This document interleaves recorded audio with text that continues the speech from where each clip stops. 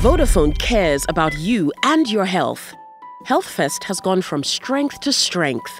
It gives hope to many Ghanaians across the nation with its free medical assessment and care. The Medical Call Center 255 continues to empower Ghanaians with our unique phone-in medical consultancy. But it all started here on your TV screen with the award-winning program, Healthline.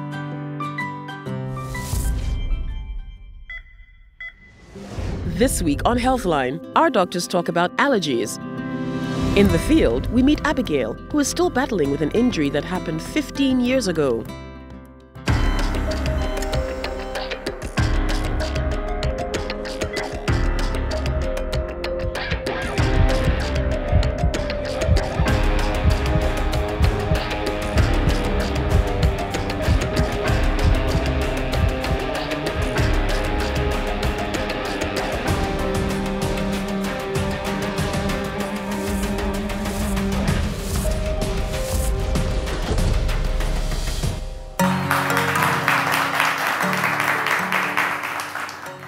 Hello and welcome to Vodafone Healthline, where we answer all your health concerns.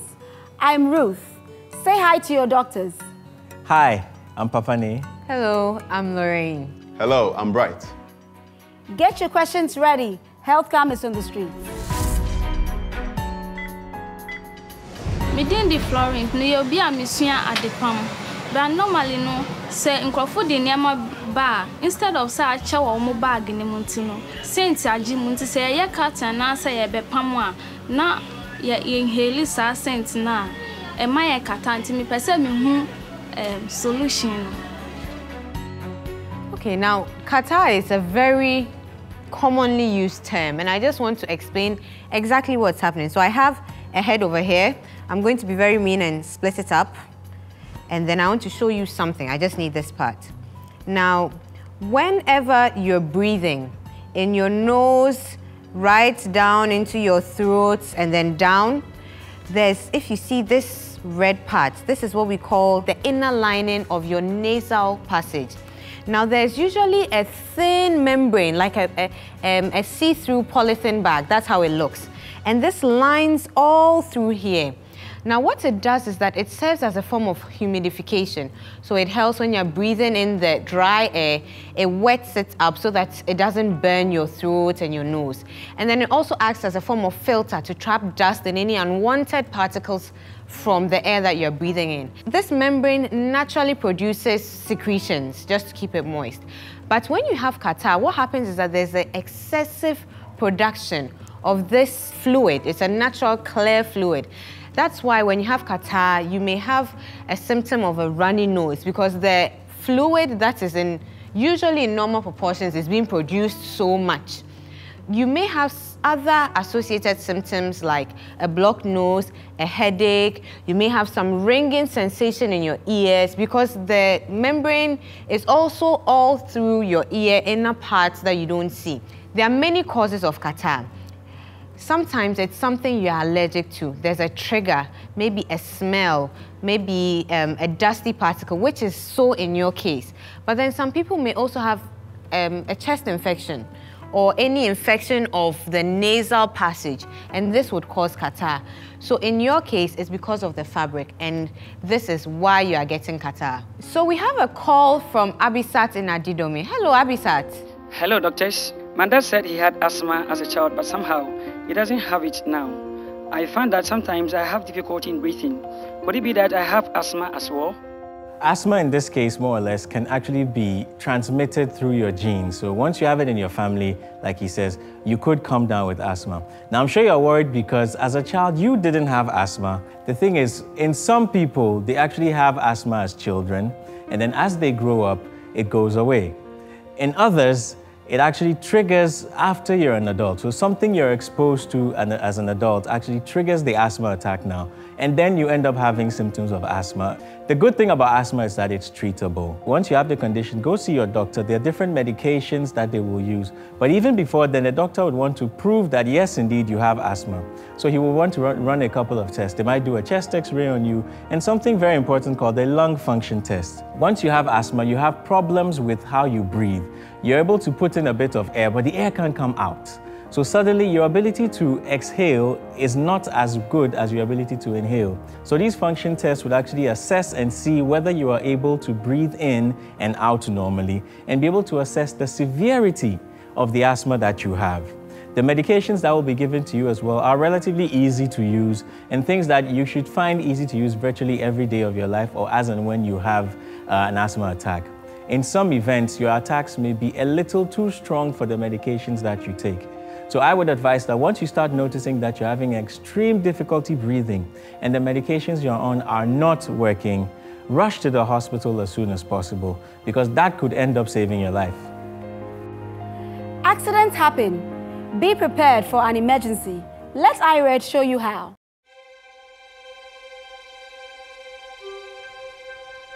Hey, today we've eaten pound.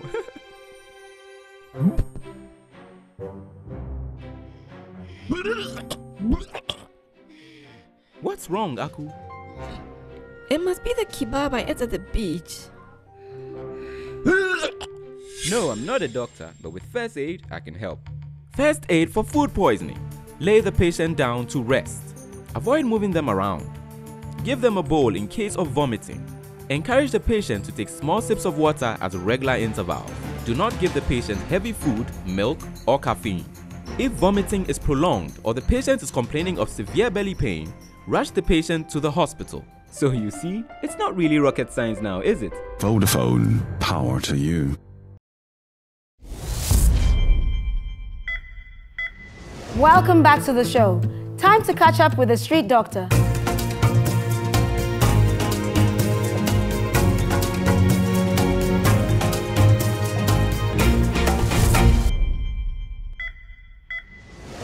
A lot of people have allergies all the time, but there are things you can do in your home to prevent these reactions from coming about. Let's go see what they are. So today we're in a typical room where we're going to look at things that you could do to prevent you from triggering your allergic reactions. We'll be looking at the floors, the windows, the curtains, and the bed. When it comes to the floor, preferably use tiles or some kind of hard floor. It makes it easy to sweep and to mop.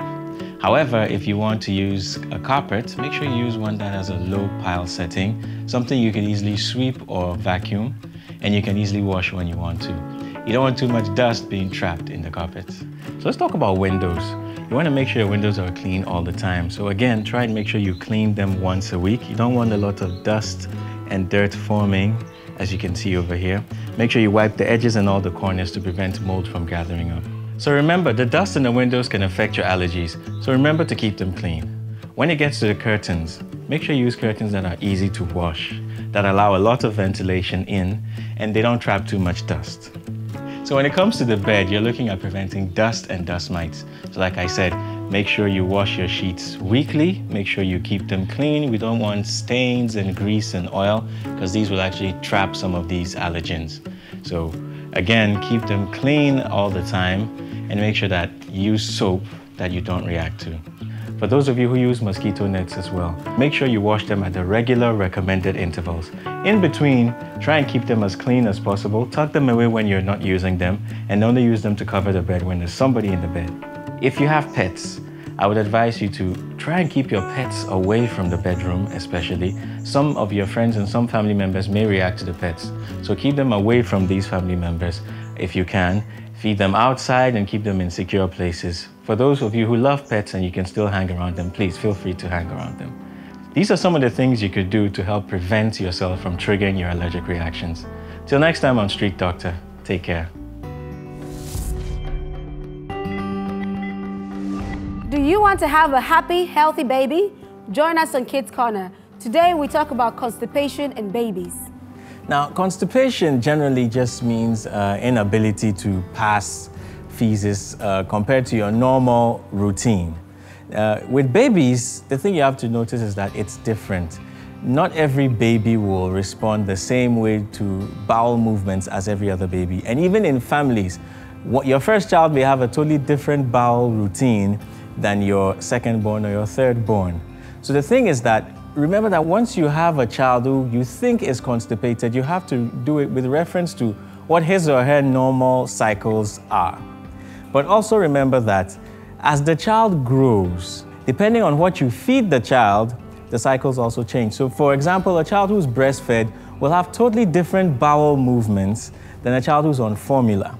One of the things you can look out for if your child has not passed stool for a very long period of time, if they are not constipated, when they do pass stool, the stool should still be soft and of normal consistency.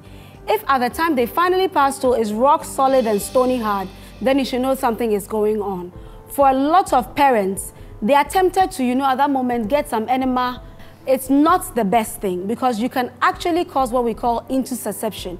You can actually push the bowel of a child to telescope into another part, and that can cause a lot of problems. In extreme situations, a doctor would prescribe something we call glycerin suppository. We put it over there, and most children, after that, will be able to go.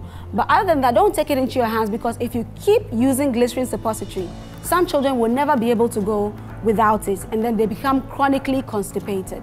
When your child gets above the age of 6 months, it's essential that as you're introducing supplementary feeds, you give them food that is high in fiber. So like oats and wheat, and this is really high in fiber and it helps give their feces more bulk. And then also instituting fruits and vegetables into their diet. Every day or every other day, depending on what fruit is in season, maybe puree it for your child. It works wonders, and you should never have a child with bowel problems once you do this. It's time to talk myths. Hilda is on the phone from Oda. Hello, Hilda. Hello, doctor. I cared for my own baby after birth. He has a slighted big head, and my grandmother blames me because I didn't press his head well to make it smaller. Can this be true? You cannot do anything to change the size of your child's head, okay? Or the shape. The shape, you should not massage it, okay? But to avoid some of these depressions, you have to just position the child properly and you'll be fine. The following segment contains material of an adult nature. Viewer discretion is advised. Time for us to talk about sex. And Ebo sent us this from Winneba. Why do people bite or scratch during sex? My girlfriend likes to do that a lot and prefers that I do it too, but I find it a little weird. Ebo, this is indeed weird for a lot of people, but actually a lot of people do engage in this act, and it's actually apparently linked to the fact that it actually spices up the whole game, more like increases the arousal, and for some people, it's a way of showing the other partner that I feel strong for you. But the rule to this apparently is that you should bite, but not bite too hard, because obviously if it's too painful, it just kills the whole game. And if you scratch too hard and your partner starts bleeding, surely it's not going to be really any fun anymore. I think there's certain places that, if you nibble, it may stimulate some arousal, but bear in mind that some people derive pleasure from being bitten, and then so that's the bitee. And then somebody may be the biter and may derive the pleasure. So it depends on what is giving you pleasure. If you like being bitten, then you may want to teach your partner how and where to bite. But then if you are forced to bite and you don't want to bite, that's where the whole issue of I'm not comfortable with this comes in. But I think it's all about communication. So that you have a consensual, enjoyable act.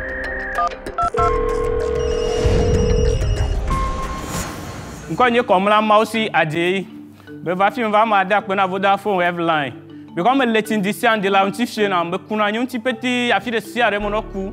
E me yo Vodafone line. Me yo ade mo ponu kle dokita. Doctor, to know New York, Fiamba, and we kola, and Timber Pobbing to Megafianamo. Down Vama Dak when I Vodafone Healthline. Her only desire is to get up one day, slip her feet into some shoes, and walk. Meet Abigail.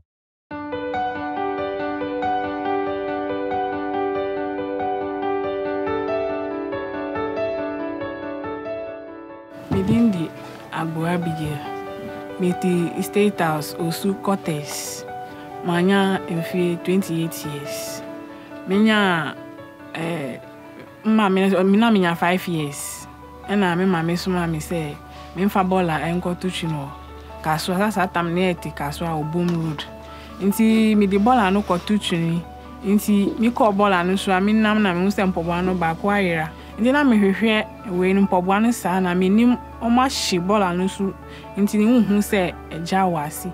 Inti me nam sa na me koto eja no. When she stepped into ashes, so she sustained burns, resulted in two major problems. One is that she lost part of her toes. What it means is that they became necrotic, or they died and then fell off, either during hospital treatment or at home. And then secondly, as the wound healed without skin grafting, without any intervention, the toes are in a position where they are not able to come down naturally, which makes it a condition we'll call post-burns contracture of the toes. In the hospital up to 1 year. Now, no, mammy or chinching face scarce and a bear or bet to me. I hear me, Medriani, di me, Bibia, say, be I see on fire, wimbra, or coffee face scarce, and that's at time so. Now, scabby and Nini Hubio. I'm a free hospital by and so me better than fear 2 months to 3 months. Time I go school na me shampoo boy. Ever santi me we school no soon. Na me na no so me to me njina so papa. Sani me na no ti no. Ebi a wa me na ti kakra na ho nti eye sa no me to me hu sani abrabo no mebo afa. Sisi a me tena ho kakra mpo na me na e de na hu nti na me su eti sa kula po a mi internasi na me se me tu kwan aba nkran krono mu na ma hwe de anya me be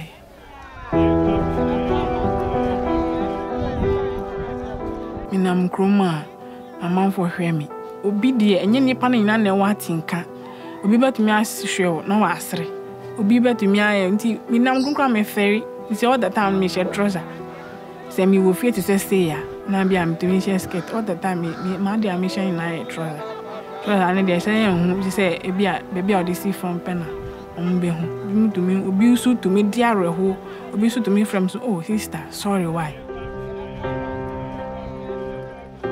me ne muana say me dabre enye nti na me mami madam Beatrice ba me ko market na otonton eniama nti ya me tai ko to bi mitumi hu na asem no ma ayoro ho nti ya me wie a me hwe na ma ba fie nti one day me be die don na bibi ka makoma se me du a be misa no asem ya obeto ade o me ho ti obeto ade ni sana na me ni obi edi nkomo nti komo no ma no bisa me su na adan me ni baby dana na me si weti sade a no mra na one me ma no emeda na me mentana ti o frame no de me ba ha no si se metumi atena ha na me da ha kakaka ko si se yakopon be ebe hye di enyi abige menenete no opa agro bebre yetime tena se ebo nkomo esre omnemu abufuo bia no dia yeside ese me timo pon na ayeden aka metrim enya de a metumi aye movement ana se metumi use metumi asore kwa aye bibia but nyanka sanso madane o yarefo me de na akọ yes adina ewo makoma so into me I was so worried because my future and the man say without me and now way enye and I say me to me shame for one my future is bad. It's very bad. The following scenes contain images that could disturb sensitive viewers. Viewer discretion is advised. After hearing of Abigail's plight, Vodafone stepped in and got Abigail the life-changing surgery she required. Abigail has decided that of the 2 feet, the right is more troublesome. We are going to make an incision at the appropriate site, bring all the toes down to point forwards, and then we are going to use certain instruments or equipment to hold it forward pointing position. Once that is done, and we are happy with the new positions, and we are going to harvest skin graft.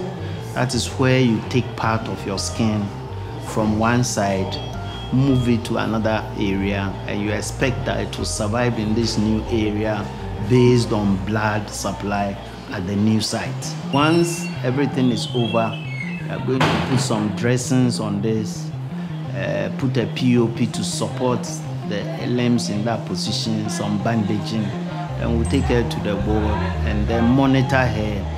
After 5 days, we'll look at her wounds to see how they are doing, and then after 14 days, we will discharge her. So that will be one side. Then once everything has healed, where we took the skin or harvested the skin has healed and she's comfortable, we'll then plan to bring her back and do the other side. Vodafone would like to thank the staff at the Kolebu Teaching Hospital for all they have done for Abigail.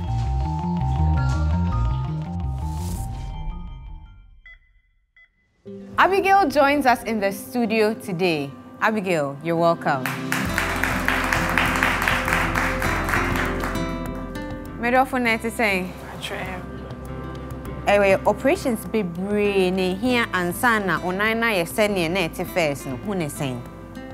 Be I agree, be I all right. In Tissisa, and it has swabber now warmer dachi. Me home, say, me who a juma be brave. When me ho, and it has swabber be need juma be brave. Na Vodafone for say, oh my be. Omu nyenwie omu guso anya sawo ye nyeman ketenkete ebeso so omu kakra nti omu bibi ketue bi a omu se we de ye de to nsem kakra na we de atwa ho kakra why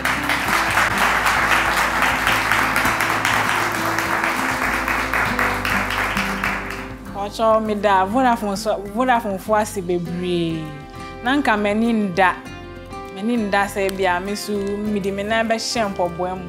But enam Vodafone for adumunti amami so enemi woni da so say ebeye den amiso mi di mi na be hye mpobwa ma ye dwuma na ebia anyame afa me so aboa obi nti mi da Vodafone for asibe.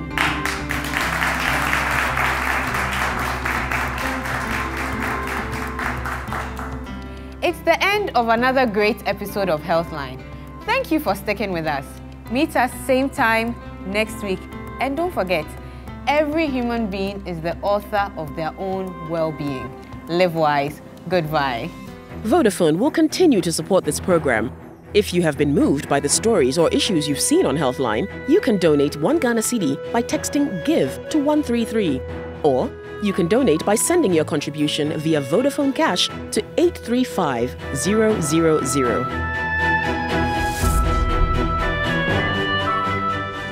Next week on Vodafone Healthline, our doctors talk about aging. In the field, we catch up with Lydia from season 1.